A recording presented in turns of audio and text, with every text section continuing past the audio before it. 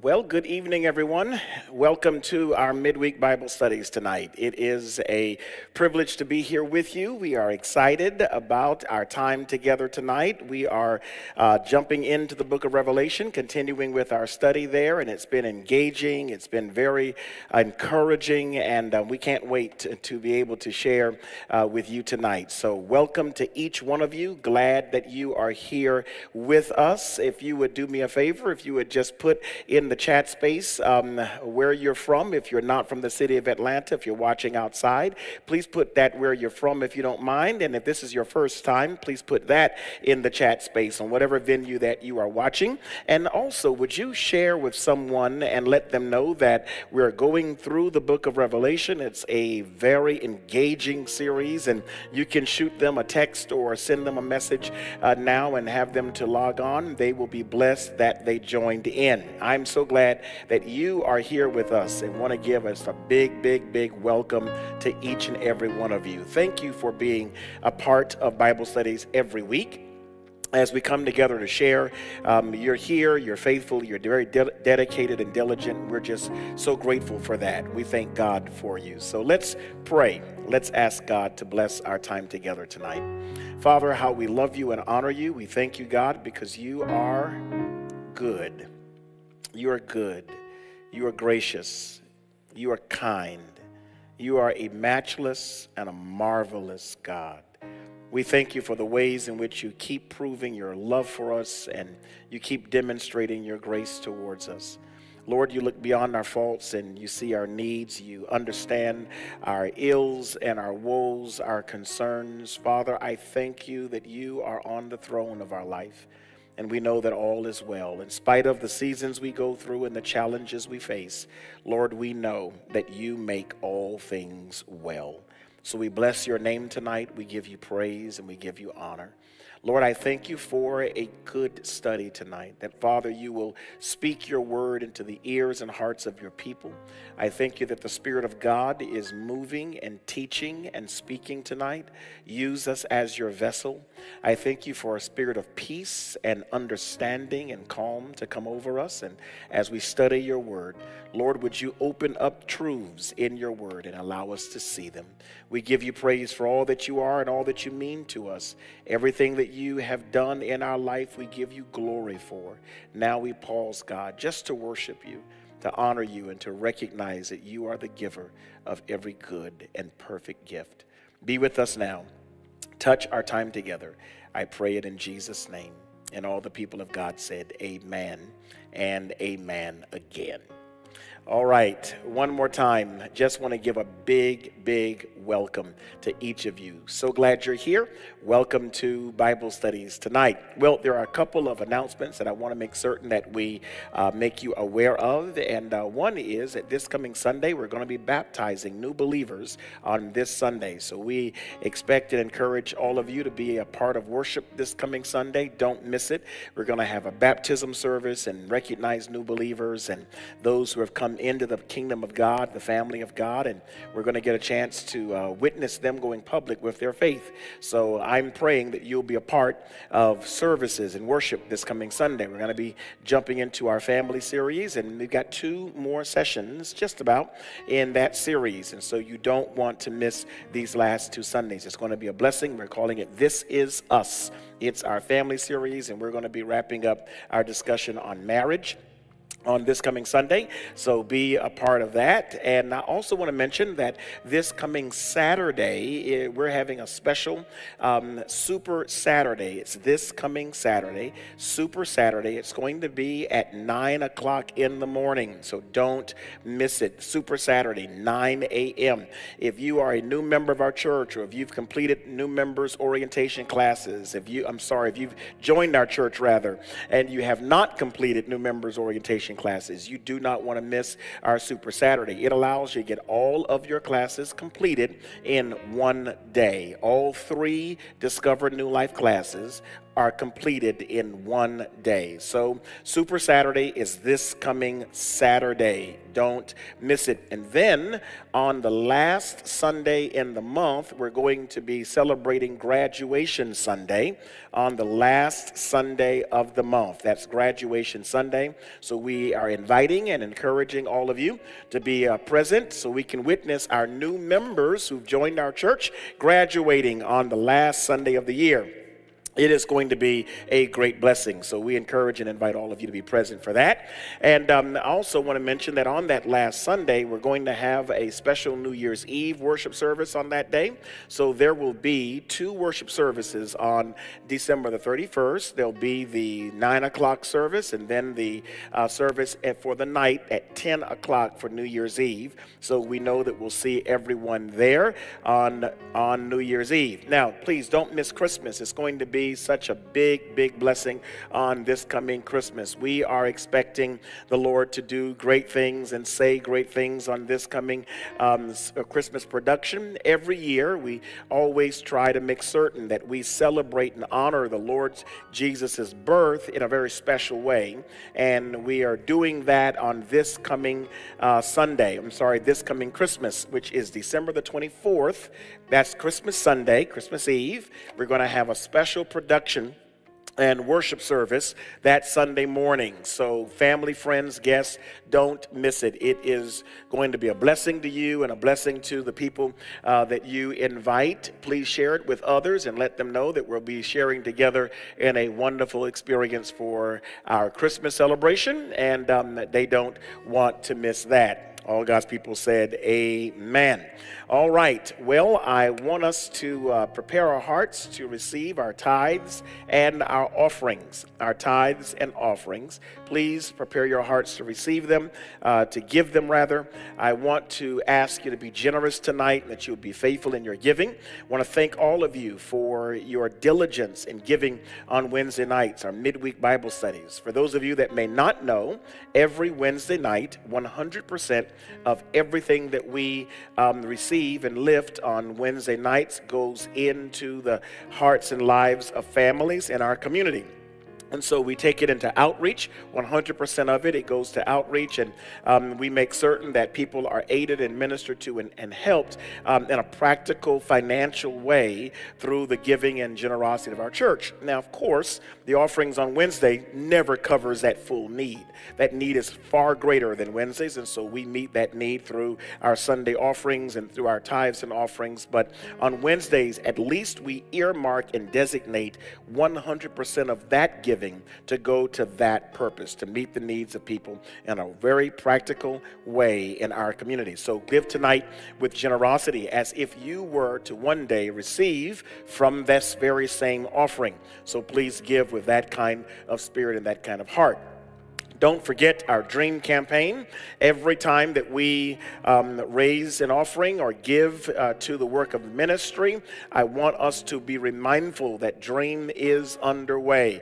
We have a capital campaign here at our church, and we are doing some amazing work in our community, amazing work in our church, and so we are developing a new community, revitalizing this entire area, and we need your support in that. We're also enhancing our online presence, and we're making certain that our ministry is modernized in the areas of hybrid ministry and providing services and ministry to those who don't live in the city of Atlanta, but yet call New Life their home, and making certain that we can connect with you through quality ways, through the airwaves as we are tonight, upgrading all of our systems internally, as well as looking at youth ministry and how we minister to children and youth, and developing a wide program that enables us to focus on the youth ministry. So I'm asking you to give to Dream. Give to Dream. You can do that tonight simply by going to our website to give to the offering tonight, or to give to Dream. Go to the website, which is newlife-atl.org, newlife-atl.org. You can click on the banner that's at the top right-hand corner. It says Giving. Click on the Giving banner, and it will take you to a landing page and share with you how you can give. Or you can take out your smartphones or smart devices and send a text to the number 77977. You're going to send this word, New Life ATL, no spaces, New Life ATL. If you send that to 77977, you'll get a response text back, and it'll give you all the instructions you need to give. Those are the two common ways to give here at our church, through our website and also giving through your smart devices or through your smartphones. Many of you may not have them. You can also mail in your gifts. Many people do that. We're so grateful to receive gifts in the mail and to receive your tithes and offerings, and as well as your cards and letters and your support. So I just want to thank you for that. Those of you that are giving through the mail, you can send it to the address that is on the bottom of your screen. So those are the three ways that we can give. Let's please make it a point to be generous tonight and be faithful tonight in our giving. Let's ask the Lord to bless our time in giving tonight. Father, I love you and honor you, and we thank you that you have called us to give. That, Lord, the work that you've called this church to do is a work that requires the generosity and the support and the input and contribution of every person who's a part of our family. And so, Father, I pray for those who are in our church family officially and those who are friends of our church who worship with us and study with us. I pray now that you would allow generosity to break out in our church. And, Lord, bless those who are giving tonight, those who are sowing seeds right now. I pray that you'd return back to them a harvest that gives you glory. And so I pray for them and pray for their homes and households. Bless now our time together in Jesus' name. Amen and amen again. All right. I want us to grab our smartphones or our devices, and let's all take a moment and let's give together as a family.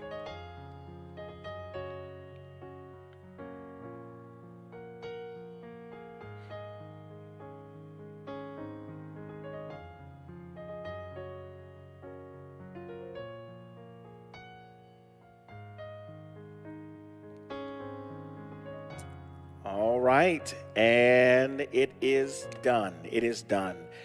Thank you to each of you for giving and for supporting ministry. And I want to also just mention this very, very big thank you to all the members of our church and those friends of our church and people that aren't even a part of our church as a member, but they worship with us and watch, or they're in the building as visitors and guests. And you really blessed my heart on last Sunday and my ministerial anniversary. My wife and I both want to give a very big, big thank you. We do the work that we do because you pray for us, you support us, you believe in the work God's called us to do. So on behalf of Lady Monica and myself, I want to give a big thank you to all of our church family, all of our church members. You really made me smile really big on last Sunday, and I just want to say thank you to each of you. Your letters, your cards, your gifts, all of them, they've been so special to us. So thank you for them. Well, we're teaching in the book of Revelation tonight, and I want you to watch this video, and we'll be right back with the Word of God. Grab your Bibles. Let's get ready.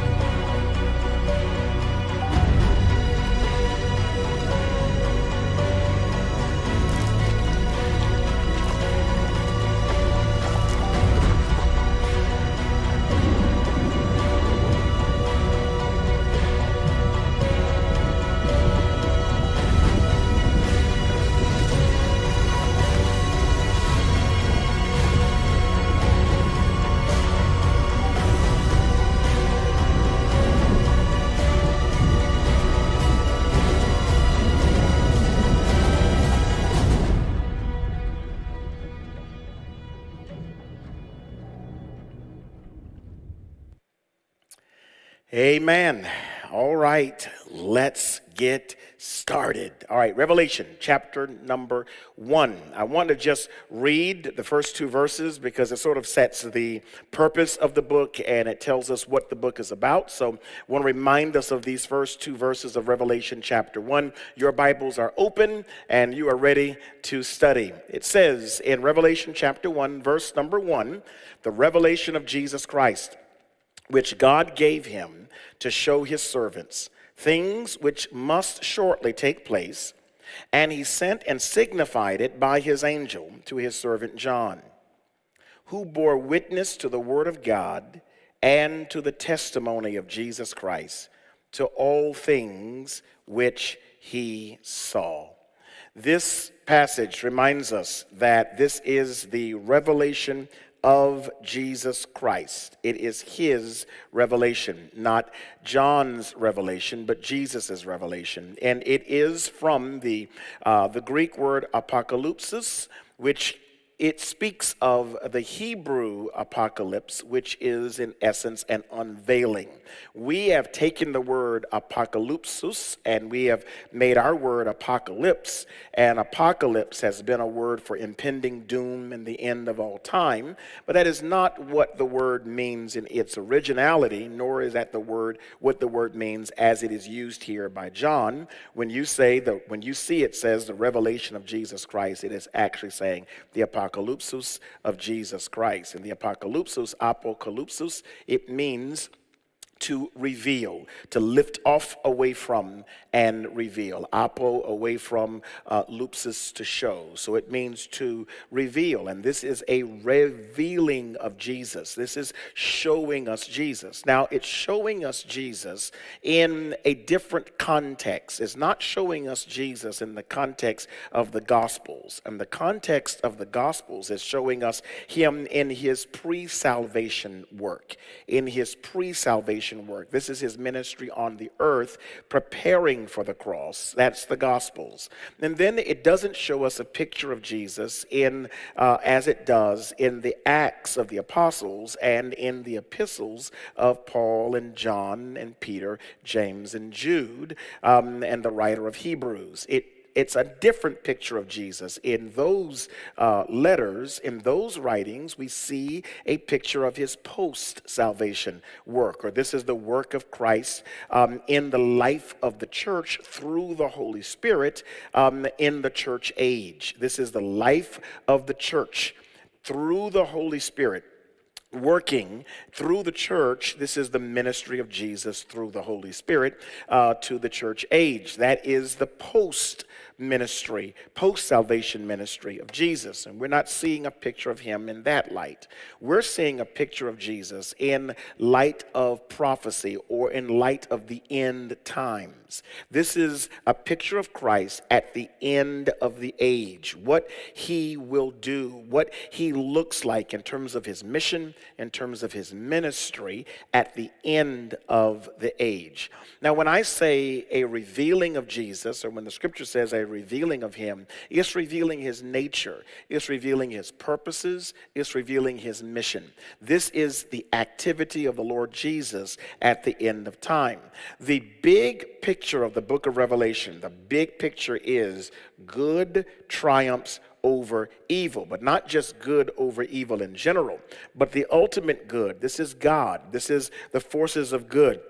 This is the elements of good, all that makes God, God, all that makes heaven, heaven, that it in the end ultimately will triumph over all that is evil, all that is wicked, all that is evil, the evil in men and the evil in nations and the evil in tribes and peoples all around the globe. So this is the universal good triumphing over the universal evil. This is the highest good triumphing over the lowest evil. This is what the book of Revelation speaks of. And so as we are reading this book, this is what we're reading. Now, I need to be very clear that in order for good to triumph over evil, which is the whole point of the book of Revelation, there has to be the idea of war and opposition and warfare. So that's what this book expresses. It expresses it in terms of the Old Testament's foreshadowing of it, calling it the day of the Lord.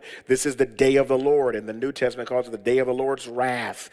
This is the day of judgment. This is when the earth is judged. Good can't triumph over evil unless evil is judged. Evil must be judged. This is not, some power struggle between evil and good only. This is really the judgment of evil by that which is good. And the judgment of evil is all evil, all that makes the world evil, all that makes human beings have evil hearts, evil motives, evil intentions, evil actions, and evil deeds, it will be judged. And so we see in verse number 7 of Revelation chapter 1, as we continue our reading, it says, "Behold, he is coming with clouds." And we spoke about this last time together. "And every eye will see him coming with clouds," this great cloud of witnesses, the saints of God coming in judgment like a storm, like a great cloud, like a stormy, cloudy sky. This is how he's coming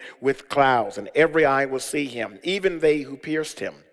And all the tribes of the earth will mourn because of him. Even so, amen. I am the Alpha and the Omega, the beginning and the end, says the Lord, who is and who was and who is to come, the Almighty." Verse 9 says, "I, John, both your brother and companion in the tribulation and kingdom and patience of Jesus Christ, was on the island that is called Patmos for the word of God and for the testimony of Jesus Christ." He says, I was on the island called Patmos, and last time together we showed you a picture of what Patmos looks like. It was this place of exile that we showed. I want to continue reading with verse number 10 and just read down until we get to where we are today to refresh our memory on what we're sharing. "I was in the Spirit," John says, "on the Lord's day, and I heard behind me a loud voice as of a trumpet, saying, I am the Alpha and the Omega, the first and the last. And what you see, write in a book and send it to the 7 churches which are in Asia." Now, Asia is Asia Minor. We'll have a map in a moment to show you this. And this is the crux of the Christian church at the time that John was writing. And these churches serve to foreshadow the whole of the church age. And we'll talk about that in just a moment. But he says, everything that you see, so the whole book of Revelation, all 22 chapters, is visions that John saw. And Jesus tells him to write what he sees in a book and send it to these churches. And the churches are to Ephesus, to Smyrna, to Pergamos, to Thyatira, to Sardis, to Philadelphia, and to Laodicea. Verse 12, "Then I turned to see the voice that spoke with me, and having turned, I saw 7 golden lampstands." I think it's critical to note that John hears this voice behind him, sounding like thunder, sounding like this magnificent, thunderous, trumpet-sounding voice. And as he turns to see who the voice is, he doesn't see a person immediately. What he sees immediately is 7 lampstands. And then he says, "And in the midst of the 7 lampstands," verse 13, "I saw one like the Son of Man." Son of Man is the New Testament title, one of the titles for Jesus Christ. So he says, "I saw one like the Son of Man." He says, like the Son of Man, because the last time John saw Jesus, he was in his human form. He had the nail prints in his hand and in his feet. He was in his glorified body, but he looked very much like a man, like a human being. He says, but this is the Son of Man, but there's something unique and something different about him that John begins to explain.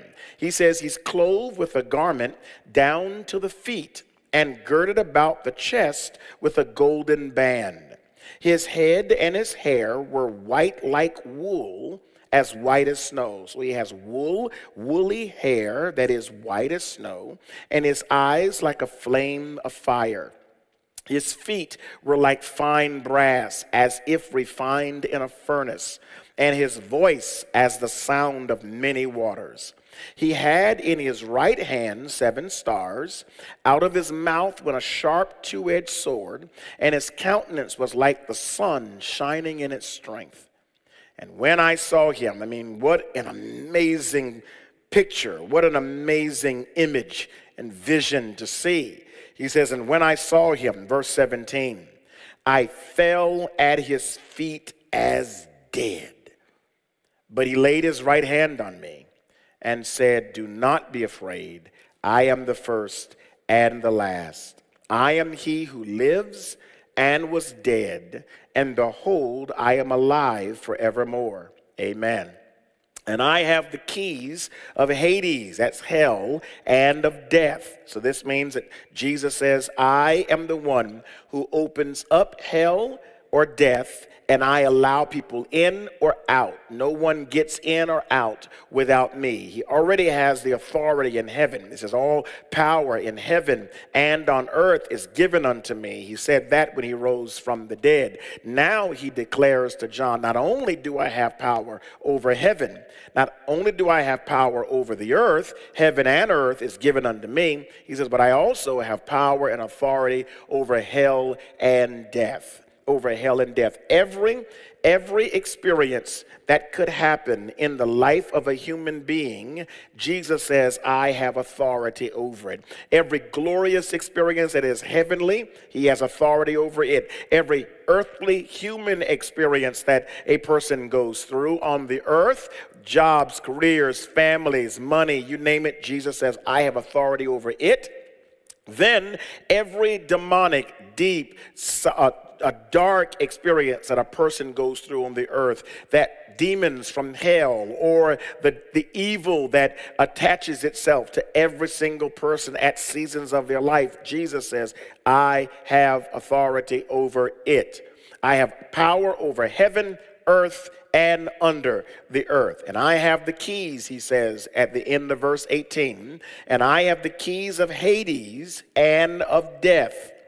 Now, verse 19, Jesus says, write the things which you have seen, and the things which are, and the things which shall be hereafter. Now, that 19th verse, write the things which you have seen, the things which are, and the things which will take place after this.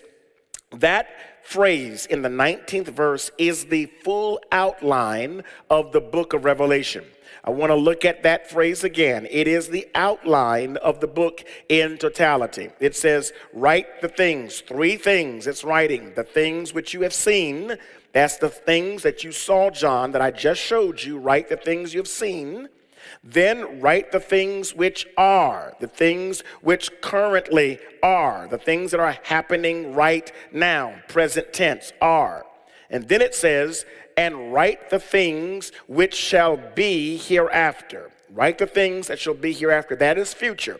So we have past, present, and future, which makes up the outline of the entire book of Revelation. It breaks down like this. The things which you have seen. That's chapter 1. He saw the image of Christ. He saw the lampstands. He saw the feet that are bronze, the eyes of fire, the hair like wool, the things you have seen.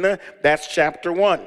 Then it says, write the things which are. That's chapters 2 through chapter 3, the 7 church ages, the 7 letters of the 7 churches. These 7 letters represent what currently is happening in Asia Minor, what John is currently addressing. There is persecution, there is the rise of the Roman Empire, the high tribulation that is experienced by the Christians in these 7 churches throughout all of Asia Minor. He says, write the things which are. This is the present tense. Then he says, write the things which shall be hereafter. That's chapters 4 through the end of the book. So in chapter 4, we have a rapture that you'll see. John is caught up into heaven, and what he sees from chapter 4 all the way to the end of the book is from the vantage point of heaven. He sees it from heaven. What he sees in chapters 1 is from the vantage point of the earth, looking up, and he sees this lampstand. He sees Christ and all of his beauty. He hears the voice of the sound of trumpets. In chapters 2 and 3, he sends these things out to the churches. This is the condition of each individual church. But from chapter 4 on, John sees everything else from the vantage point of heaven. He is now in heaven, and he's viewing all of human history, or shall I say, he is previewing all of human prehistory, what will happen yet to come. Okay, and so that is the outline of the book. Now, I want to give you a simple, quick timeline for this book. I've done this quick little timeline and put it up on the screen behind me. It's just a really simple little timeline that I'd love for you to capture, and then we're going to come over and take a look at this timeline a little closer. But you'll see in the timeline that the nation of Israel is formed in 1948. Now that's critical, because as we study the book of Revelation, you'll need to note that nothing that it says from chapters 6 on can happen if Israel is not a nation. So either it happened prior to the destruction of Israel in 70 AD, or it is happening after the establishment of Israel in 1948. So there are two possibilities of the dates of these events. One possibility is from the resurrection to the destruction of Jerusalem in 70 AD. In 70 AD, General Pompey and General Titus came in to Jerusalem from the Roman Empire, and they literally destroyed all of Jerusalem as a way of cracking down on Jewish uprising by obliterating the Jewish people completely. And they destroyed the city of Jerusalem. They destroyed the temple in Jerusalem. Jesus predicted this in Matthew chapter 24. He predicted what this day would look like. In previous passages, Jesus said that there shall not be one stone left upon another. And so this happened in 70 AD. That is possibility number one of the time of this book, because this would be the things that are. This would be, John is writing, the reason why possibility number one, it just doesn't square right, because John is writing his book here in 90 to 95 AD. Which means that this has already happened. And so if Revelation chapters 6 and 7 and all the way to the end is referring to possibility number one, the time before 70 AD, it can't be, because John didn't start writing it until after Jerusalem was fully and completely destroyed. It would not serve the same purpose of having John send this letter, this prophetic letter, if much of what the letter is about has already transpired. So that leads us to the second time, because from 70 AD all the way to 1948, Israel did not exist. Israel did not exist as a nation. The people were scattered here in 70 AD. The people were scattered in the Jewish diaspora.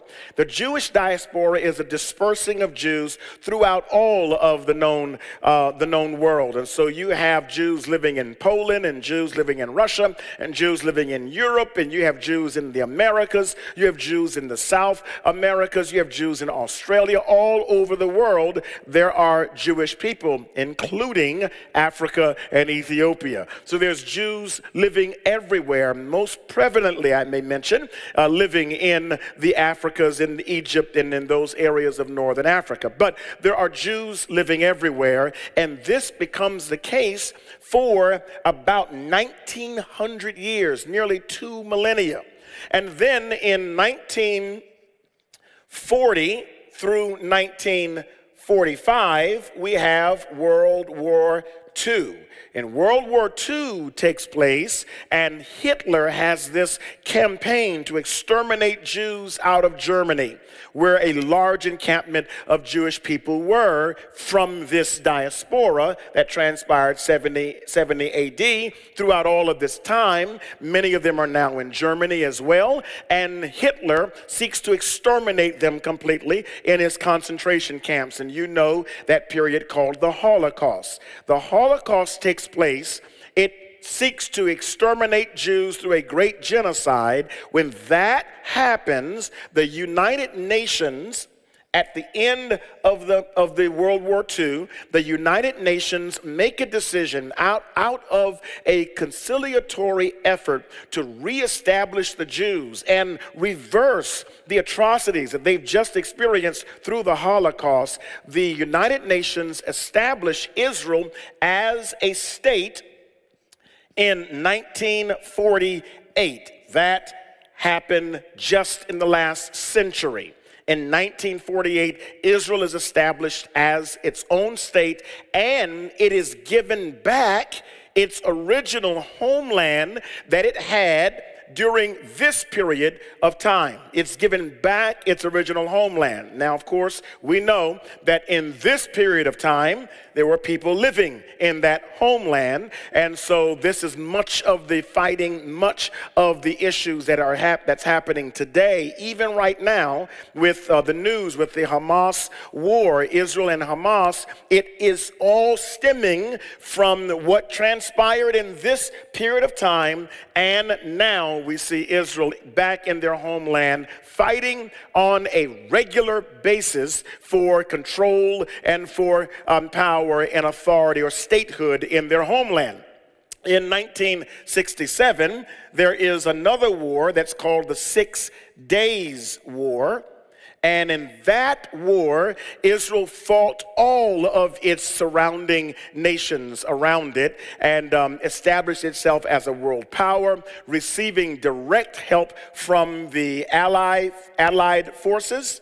These Allied forces are the exact same ones that were established during World War II, with America being the lead of that force. And so Israel being backed by America, being backed by the Allied forces, they defeat their enemies in the 6 Days War and is established permanently as its own state and its own nation, having control of its own people and its own government. Now, that's important because if we come back over here to this timeline, nothing in the book of Revelation from chapter 6 can happen. None of it can happen. None of it can be true if Israel is not a nation. If Israel is not a nation, then what we're reading is impossible. The fact that Israel is a nation makes what we're reading very possible. It is now the second destruction, not of Israel only, but the second destruction of the entire world. Now we have the very next item on our agenda is the rapture. The very next thing to take place is going to be the rapture. The rapture will happen. When that takes place, Israel is going to be invaded. We'll see this in Revelation chapter number 6. We know this as the 4 horsemen. These 4 horsemen from the opening of the first 4 seals of the 7-sealed book, and this invading Israel, and of course this begins the tribulation, and we're calling that year 0. This is the beginning of the tribulation period. This is the time when the whole earth will reel in a tribulation. And then from this, we'll see the first half of the tribulation, and the Bible teaches, and we'll share with this as we get to it, that the temple is going to be rebuilt. Now, whether it's rebuilt in all of its magnificent glory, I'm not sure, but the Bible teaches that there will be a temple in the book of Revelation. Now, there is no temple there now. It was destroyed in 70 AD. It has never been rebuilt back again. It has not been rebuilt back again because the people who have been living in Israel, which was called Palestine, the people living in Israel, which was called Palestine, these individuals still have rights to the holy sites of Jerusalem. Though they don't have a government in Jerusalem, they have rights to the holy site. We've been talking ever since the Jimmy Carter era about a two-state solution for Israel, the Palestinians and the Israelis coming together in a two-state solution. It has never taken place. The war with Hamas that has just happened October 7th, with them invading, is an outgrowth of that desire for the Palestinians to have their own state at the exclusion and eradication of Israel. And now you're seeing Israel desiring to assert its statehood at the exclusion and near eradication of the Palestinians. And so you see this battle happening right in the midst. 1948 takes place. They become their own nation. The vestiges of this still takes place. It is not to be settled until the temple can be rebuilt. The temple will be rebuilt when there is a peace negotiation that is given. A peace negotiation. Haven't we been doing that? We've been trying to negotiate peace ever since this date, 1948, trying to negotiate peace over and over and over again, and have not been able to negotiate it. But the Bible teaches that there will be a negotiator who will come and he will successfully negotiate peace. And when he does this, he will then persecute Christians. He will persecute Christians. Eventually, he will eradicate that peace and persecute the Jews as well. And this opens up great judgments, martyrdoms, and great apostasy. The apostasy will come because the peace negotiator, whom the Bible is calling the beast or the Antichrist, this person is going to establish a false sense of peace. When that false sense of peace is established, many people, including the religious church, will follow after him. Now, you may say, what church? The true church is gone. Me and you, we're gone. The rapture has taken place. We're gone. We're in heaven watching the next 7 years of all of this that is transpiring. Then you will see the Lamb and the witnesses. And these witnesses, you've seen them as being given in the scriptures. And we'll see other judgments to take place. We'll see the great tribulation, the second half of the tribulation, whenever the beast now exposes his original and real intent. And we see the latter half of the judgments that will come upon the earth during this time. And then the tribulation will end, and it will end with a decisive battle, which is what Revelation 1 says when Jesus says he comes back with clouds. This is the second coming of Christ at the end of the tribulation, and then we set up the millennial kingdom, and of course that reigns 1,000 years, and we move into eternity from there. This is the picture of what the book teaches. It is a snapshot of the entire book of Revelation.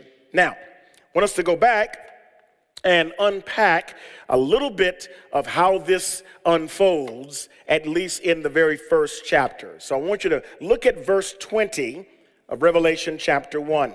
Verse 20, Revelation chapter 1. It says, "The mystery of the 7 stars, which you saw in my right hand," this is Jesus telling John, "the 7 stars you saw in my right hand, and the 7 golden lampstands.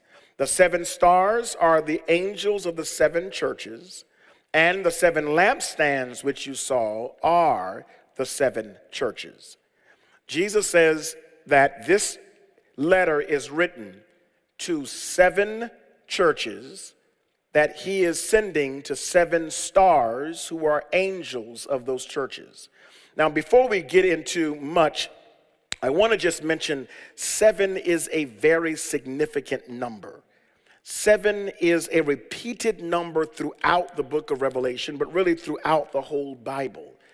Everything from the seventh day of rest, the Sabbath, from Genesis in creation, it goes to the 70th year, which is the year of Jubilee. It goes directly through every 7 years. Slaves are released and redemption is given. I mean, there is this sevens that repeat throughout the book, throughout the entire Bible. The Bible has a list of various ways in which 7 is used. And now in the book of Revelation, there's almost this rapid fire mention of 7. There are 7 seals, and there are 7 trumpets. There are 7 bowls. There are 7 churches and 7 lampstands. I mean, it's going back and forth. Sevens and sevens and sevens and sevens. This is Scripture trying to share with us something significant by repeating this number over and over and over again. And I want us to give attention to it in just a moment. But don't forget, there are 7 churches. It means something. Then it says these churches are lampstands, and there are 7 stars which represent angels of the churches. And these angels are messengers, they're human messengers, not angelic beings as you and I know angels. It's the Greek word angelos, and the Greek word angelos could mean an angelic being, but when it's used as a messenger, it means a pastor or someone who is the messenger of a particular church. We know that as the angel of the church or the pastor of that church, and we'll get to that in just a minute. Verse 12 says, "Then I turned to see the voice that spoke with me. And having turned, I saw 7 golden lampstands. In the midst of the lampstands, one like the Son of Man, clothed with a garment down to his feet, girded about the chest with a golden band, his head and his hair white like wool, as white as snow, his eyes like a flame of fire, his feet were like fine brass, as if refined in a furnace. His voice sounded like many waters. He had in his right hand 7 stars, and out of his mouth went a sharp two-edged sword. His countenance was like the sun shining in its strength. And when I saw him, I fell at his feet as dead. He laid his hand on me and said, 'Do not be afraid. I am the first and I am the last.'" The characters of chapter 1 are expressed in these 4 verses we've just read for you. The characters of the first section of Revelation are these. The first and main character here is Christ. He is the first personage of this particular section. Look at the description of Jesus. It says, if you would look at the description in verse number 12, it says, he's clothed with a garment. This represents righteousness. When it says he's clothed with a garment, this is righteousness. Generally, when the scriptures talk about the garments that clothe a person, it is speaking specifically about righteousness itself. It specifically gets this from the readings of the Old Testament. In Isaiah chapter 61, I'll just read this for you so you'll see the connection of the garment to righteousness. In Isaiah 61 and verse number 10, here is the way that it reads, "I will greatly rejoice in the Lord. My soul shall be joyful in my God, for he hath clothed me with the garments of salvation." It's using metaphorical language to speak about garments relating to salvation. And then it says, "He has covered me with the robe of righteousness, as a bridegroom decks himself with ornaments, and as a bride adorns herself with her jewels." This is the garment symbolic of righteousness, or symbolic of inner character of holiness, righteousness, and godliness. It covers us like a garment. The same idea is given in the Roman Catholic tradition from 300s AD on, that the clergy would wear robes, and the robes of clergy, of ministers, clergy, would symbolize that they are clothed in the righteousness of God. It is a robe or a clothing or a garment because it's meant to cover our nakedness, to cover our shame. This harkens back to the Garden of Eden. Remember, when Adam and Eve fell, they realized they were naked. They sewed fig leaves together. God comes and God covers them with animal skins. This is God covering their nakedness, God covering their shame, God covering their sin. All of salvation is a covering of sin. You and I have sinned, and salvation covers our sin. You and I are wearing the robe of God's righteousness, not our own, but His righteousness. We wear that robe because it covers the sin of our past and the sins of our life. So Jesus is clothed with the garment of righteousness. He's clothed in full righteousness, speaking that He is the one who brings salvation and brings holiness and brings godliness to man. Now, He is full man and full God. He's the God-man, correct? He's fully man and fully God. So He wears a robe of righteousness because He maintains still His human form. He still maintains His human form to this very day. When you and I get to heaven, we will see a man, Jesus. We will see a man, the Lord Jesus. We'll see a man with eyes and face and hair, a man, Jesus. Just as John saw a man, you and I will see a man. But that man is clothed and covered in righteousness, meaning that He is God fully and man fully. He is fully God and fully man, clothed in righteousness. Now it says He has a golden girdle about His chest. This is a golden girdle that is wrapped around the paps or His chest, right at His chest area. This golden girdle, it is symbolic of the clothing that a priest would wear. This speaks of the priestly nature of Christ. He stands between God and man. This golden girdle is that which the priest would wear, which would give the priest the symbolic authority to speak to God on behalf of man. So the priest is the in-between, the go-between. He is the intercessor or the advocate. Now listen carefully. Jesus is our great high priest. He's made us priests unto Him. So He is the go-between, the intercessor, the advocate between God and man. Now you'll need to read about the priest's garment, this girdle. It's called an ephod, E-P-H-O-D, an ephod that he would wear. You need to read about that ephod because it speaks very specifically about the names of the tribes of Israel being placed in the ephod. As a matter of fact, two stones sliced in half and placed inside the priest's garments. A pocket right on the inside of that girdle is the stones. And in the stones are written the 12 names of the tribes of Israel. 6 on one stone, 6 on the other stone, and they're placed right inside of the priest's girdle. You'll see that in Exodus 28, in the first 8 verses of Exodus chapter 28. It talks about the girdle and the garments of the priest. Very, very critical, because the tribes of Israel always stay close to the heart of the priest.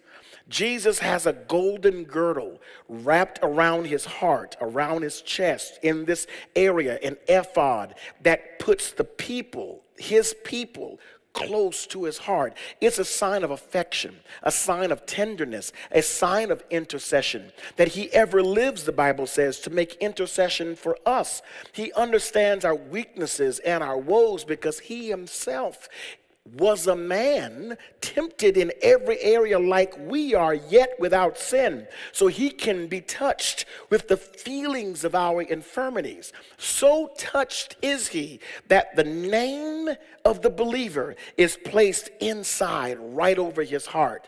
This is how much He loves us. We do not have a high priest who is not touched, who does not have sympathy for our feelings, for our weaknesses, for our sins, for our mistakes, for the ways in which we express our human frailty. We have a high priest who is connected deeply and directly to us. He wears a golden girdle over his chest. And then it says he has white hair. Hair like lamb's wool. This is very critical. Not only does it speak of his possible ethnicity, amen, it speaks of his possible ethnicity. Certainly he is not European. Obviously, no one in that area is. He's not European at all, but he comes from this indigenous people of the earth like Adam. Remember, Adam's name means earthy, red, earthy, man of the earth, man of the dust, man of the ground. And coming from that space, man of the ground, in Africa, in the Fertile Crescent, right in the heart of civilization, right in the crux of civilization is Africa, our people of color. And I'm not here trying to promote that Jesus was black. I'm not saying that. What I am saying is he is directly connected to the ethnicity of the people that are directly hailing from the space and area of the globe that he comes from, that Adam comes from, that God established as his first creation. That's critical because he is the last Adam. He's the last Adam. The first Adam fell. The first Adam sinned. The first Adam could not bring us righteousness because of his sin. So the second, the last Adam is Christ. And I think it is very apropos that the last Adam be akin to the same soil as the first. The same soil as the first. So it mentions here wool hair. Now, the second aspect of woolly hair, and for those who will argue that point, and that's okay if you argue that point, I'm fine with that. But the second thing that's critical about woolly hair is that is generally, wool comes from a lamb, from sheep. That's where wool comes from a lamb, from sheep. It's not only connecting him back to the indigenous ethnicity of the Fertile Crescent, but it is also connecting him back spiritually to the lamb that is slain.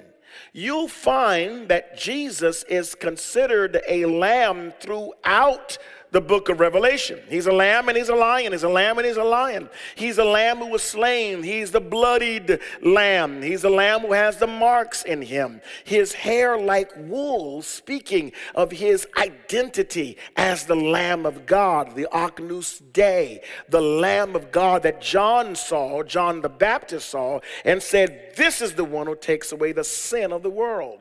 His hair like lamb's wool. His hair is pure. It's white like snow. Meaning there's wisdom. He's wise. The silver hair represents wisdom.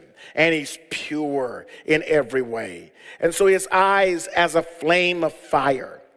In Malachi chapter 3 and verse 3, as well as Zechariah 13 and 9, two passages you might want to jot down, it speaks about the purpose of the furnace, the fiery furnace.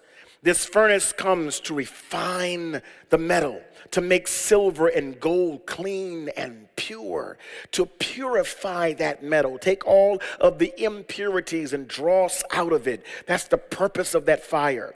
The Bible mentions often that God is like a fire that purifies, like a furnace that cleanses. The book of Hebrews says that he is a consuming fire. Verse chapter 13, our God is a consuming fire. That he consumes all that is wicked or evil or impure, and he burns it out completely. This is what you see when you see Christ. It is the fire. Now notice where the fire is coming from, the eyes of Christ. The eyes pierce, they see. He sees that deeply in our hearts, which needs to be cleansed. He sees what is deep in our hearts that need to be cleansed. He sees the wickedness. He sees the sin. He sees the arrogance, the pride, the lust, the greed. He sees the mistakes, the ills. He sees all that's in our heart. And like fire, he burns it out. It is a statement of both grace and judgment. The grace is that he purifies it. That's the grace. He purifies it. The judgment is that he burns it in order to purify it. That there is a judgment attached to the grace.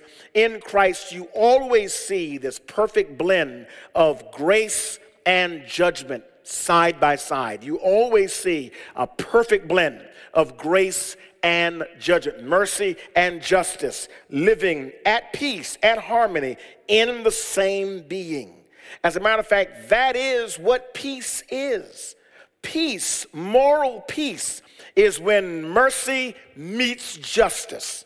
That's moral peace. When justice doesn't allow for mercy to overcome it, and mercy doesn't allow justice to overcome it. It is perfectly blended in the person of Jesus Christ. And mercy and justice was perfectly experienced on the cross of Jesus Christ. On the cross, he both judged sin and he forgave sin. He became the judge and the justifier at the same time.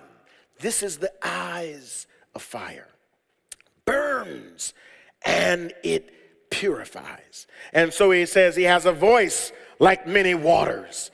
A voice like many waters. This is the exact same description that Ezekiel, the prophet in the Old Testament, gives of God when he sees God in the Old Covenant. He sees him and he says, his voice thundered like many waters. This speaks of the glory and the power of his majesty, his deity. That God is glorified. And I love this because when he speaks, it is almost as if all of nature trembles as God speaks. You remember in the book of Exodus when Moses would come up to meet with God at the Mount of God, Mount Sinai. And as he would come to Mount Sinai, the people could not come near because God would speak. And when God would speak, thunder and lightning, earthquakes would happen on that mountain. And only Moses could withstand the voice of God. Only Moses could handle that voice. No one else could. They said, Moses, you go. We do not want to go to the mountain to hear God speak. Because God, when he speaks, all of nature resonates with his voice. He is the God of all the world, all of creation. And when he speaks, all of nature resonates with the voice of God. So it says it sounded like many, many waters. And Moses said it sounded like thunder and lightning from the mountaintop. This is all of nature resonating with him. That's the first character, the first personages in this first section of Revelation. Second character, a second personage in this first section is the 7 stars. Number 2, the 7 stars. He says that he had the 7 stars in his hand. It's called a mystery. So he says to us, learn the mystery of the 7 stars. Verse 20, he says, the mystery of the 7 stars which you saw in my right hand. It's a mystery. A mystery is something that is symbolic. It is it's metaphorical. It is to be understood, but yet coded. It has to be decoded in order to be understood. It's a mystery. So it's speaking here of a symbol. And it's these 7 stars, which he says to us in verse 20, the 7 stars are the angels of the 7 churches. So the 7 stars are the 7 angels. These angels is the Greek word angelos, and angelos means messenger. It can be a divine messenger like Gabriel, the angel, or it could be a human messenger, one who carries the message of God like the prophets of old. God has established in the church messengers. The reason why we know that this is not divine angelic angels is because they are assigned to the church. They are messengers assigned to the church, and the church never receives its message from angels. Angels don't preach the gospel. Angels don't give the message of the gospel of God to the church. Ministers do.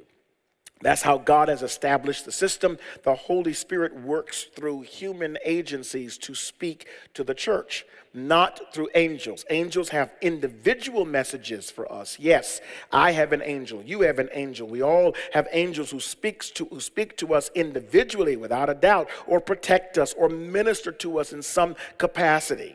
But when it comes to the corporate body of the church, God has established that messenger to be a minister. And so this angel, or these stars, represent the ministers. Now, there are 7 of them. 7 is a divine number that means completion. Completion, perfection. There are 7 churches. It's 7 because it is speaking of the perfect picture of the church. Not perfect in terms of sinless, not that kind of perfect. Complete. Complete. This is the full picture of the church. These 7 churches represent the full picture, the full experience of the church. Now we know that the church is more than just in one decade. More than in one age or one period of time. The church, it exists throughout time, throughout all of time, from when Jesus rose from the dead, from the day of Pentecost, I should say, from the day of Pentecost all the way to the rapture. That's the church. 7 churches, 7 symbolizes completion, or the complete picture of the church. So he's looking at all of the church in every age, and this is a complete panoramic picture of the nature and character of the church, not the way the church was meant to be. This is right, he says to John, remember, write the things that are. Not the things that are supposed to be or the way things should be. He says, write the things that are. This is the reality of the church. Ephesus and Smyrna, Thyatira and Pergamos and Laodicea and Philadelphia, all of these churches, and Sardis, these churches have flaws in them, mistakes in them, and they speak of the reality of the church. The church has lost its first love. The church has gone a whoring after idols. The church has doctrines that are dishonor God in it. And the church is faithful. And the church will die for its faith. And the church is persecuted. And the church overcomes. All of this, the good and the ugly, is true about the church. And he says that write them. It's 7. Meaning it's a divine number. The stars represent the pastors of these churches. Pastors are held in high responsibility and accountability. You thought I was going to say esteem, didn't I? Not esteem. Accountability. Accountability. Pastor, you are responsible for the message of that church. You are responsible for the personality, for the morality, for the righteousness or lack thereof of that church. He judges the church by holding the pastors in his hand. He says the 7 stars are in his right hand. Right hand is the hand of authority.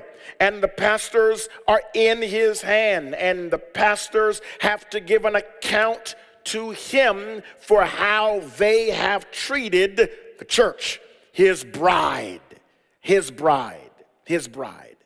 If you mistreat the bride of Christ, you had better believe you're going to have to deal with the groom who is marrying the bride. That's how much he loves his church, that we're in his hand. When you're in his hand to be coddled and blessed, or you could be crushed in his hand. Both the hand of Christ can cradle us and it can crush us. And so these are the stars. The next personage is number 3.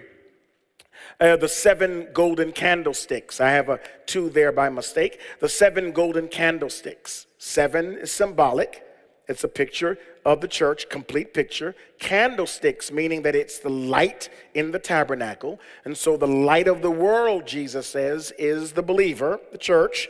You are the light of the world. He is the light of the world, and we are lights in the world. We are lights in the world. We shine from him.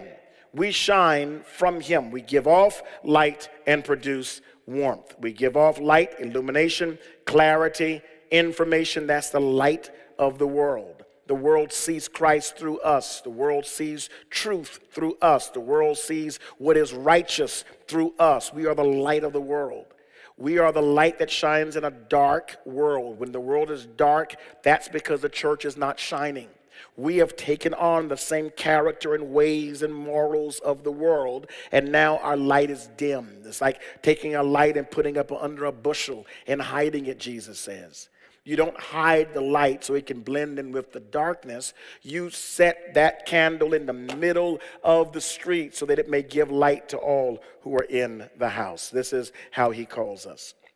Now, I want to conclude here by just showing you where these churches are and the significance of this location. The significance of this location. And so first of all, we see that the churches are representative in an area that is right on the opposite side of Greece, right in the area that's known as Turkey. It is right near the sea, which is the Mediterranean Sea, in this little area. And right in this box is what is called Asia Minor. That's what it was called in the days of John when he was writing the Revelation. Is now, of course, called southern Turkey. It's critical for us to capture because in this area is where we have what is known as the Middle East. It is in that general area, Middle East. You go further down and you'll be into the Middle East. You go a little further down, you're in Iraq, Iran, and all those areas. What transpired is here in this area, the church relocated from Jerusalem.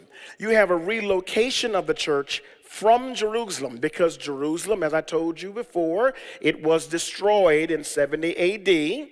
The temple was destroyed in 70 AD. Jerusalem and the Jews had come up under great persecution by Rome, by Nero and Domitian. And so these persecutors destroyed Israel, and Israel was no more. Israel was called Palestine. It was no more. And many of these Jews, they ran to other areas, and a large portion of those areas is running up to Turkey or Asia Minor and forming churches there. And so you have the church of Ephesus and Smyrna and Pergamum and Thyatira, Sardis, Philadelphia, and Laodicea. These churches are significant in that every sin, vice, wickedness, and evil that exists in all churches throughout history can be found in these 7. The areas around these 7 is steeped in idolatry. Rome controls all of this area, and Rome has established its own religion in these areas. One of its religions is, of course, mythology, and one of its Greek gods is Diana or Artemis, the goddess, and that goddess has a temple in Ephesus.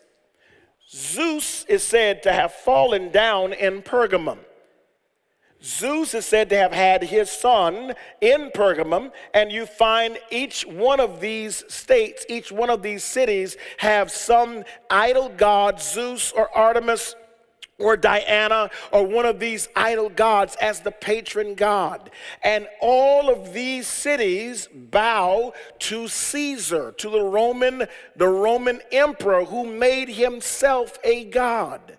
And so the Roman Caesar or the Roman emperor makes himself a god, and all of these cities, they thrive because Rome gives them power and resources and funds. They become heavy commercial areas. They become mainstays, big city states to this very day. Many of them have critical import in this area, and these are the strategic churches that God establishes through the Apostle Paul, through the early church apostles, through Peter and John and the rest. As they're going out, they're ministering and establishing these churches in these critical, very sinful areas. Every vice that is known to the church age so far can be seen in this area. This is the locus, this is the locale of the activity of the end times. And this is how the end times, this is how Christ establishes his end time destruction upon mankind. He does it through this very location. Rest assured, these 7 churches represent the larger view of the church. The European church, the Western church, the Eastern church. It represents the African church. It represents the American church. We're going to learn about Babylon as we go forward. And when we study Babylon, world powers, the larger power that engulfs all of the church is seen in this one term, Babylon. It engulfs all of the church, all of religion, all of politics, all of the geopolitical landscape, and you'll see it in the book of Revelation. This could not have been a more perfect place to write this letter that would forecast everything that will happen and all that transpires throughout all of human history. You and I are living the same old life as it was in the Bible. Nothing is new under the sun. The same things then are now. And we'll talk more about it on next week when we come together and we start looking and studying the first church, and that is the church of Ephesus, as we'll look at the structure of those letters. All right, that's our lesson. Let's stop tonight, and thank you for sharing and being with us. We praise God for you. I hope that you are learning. I hope you're growing. I hope this is making sense to you and you are connecting with this. It is a study, so we're going to take our time and walk through this book. It is a study, but it's a study that I believe is going to benefit your life in a great way. Father, I pray that you would touch your people now as we dig deeper in this book. I pray, God, that you will help us to see ourselves in the midst of it. Help us to see a picture of you. Help us to see a picture of the church. I pray that you will uncover the sins and the weaknesses of our church. Not just our church, New Life, but our church, our body, our life. Help us to see our faults and our frailties, to recognize our undying need for you, to see you as the center of our heart, that our passions would be for you, that our heart would beat for you. I pray, God, that you would allow for this book to uncover and unravel the weaknesses in our own spiritual confession, that as we see tribulations and the persecutions in the book, help us to see our own response to tribulation and persecution today. Lord, teach us what it means to die for our faith. Teach us what it means to live for our faith. Teach us what it means to serve you in a hostile world with hostile influences around us. We desire to please you. We desire for you to look down upon us and smile. That, God, we would fulfill your plan in the earth. That's our desire. So let it be. Grant it now. I pray in Jesus' name. And we'll give you praise. In Jesus' name. Amen and amen again. Love you guys so much. I thank God for you. Thank you for staying with us tonight. Don't miss next week. It's going to be great. We're going to jump right back in to this study. And please do not miss Sunday. Sunday, you want to be here. Make sure that you come ready to take some notes. We're going to talk about family and marriage, and we're going to have a blessed time. I love you guys. God bless. We'll see you Sunday. Bye-bye.